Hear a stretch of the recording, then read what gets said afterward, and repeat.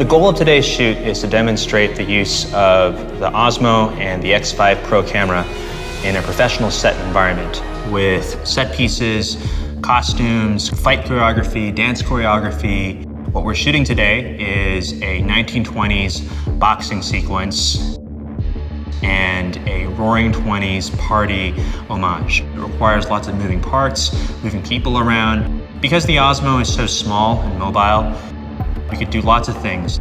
For example, fit the Osmo between the ropes of a boxing ring. But most importantly, it was just being able to go from setup to setup and shot to shot in such a fast period of time that enabled us to get through our day.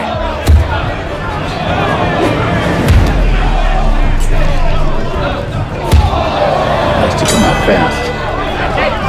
Tries to throw that fake right and come with a big overhand left. Watch out for that.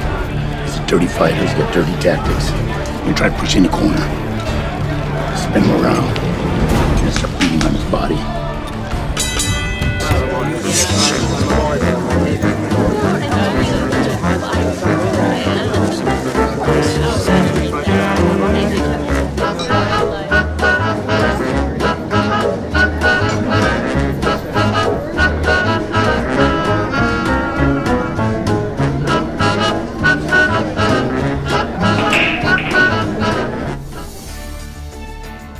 I think that the Osmo and the X5 Pro and the X5 RAW, in addition to being accessible to independent filmmaking productions, can definitely find value in bigger Hollywood productions as a B camera or as a specialty camera to getting some of these trick shots done.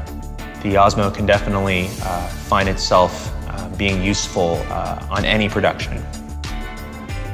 The spirit of DJI has always been about creative empowerment, about giving people the ability to do some amazingly epic things. I really feel like the Osmo, being a all-in-one camera and stabilizer, being mobile and small, being accessible to everyone, is the next step in empowering filmmakers to make their vision come true.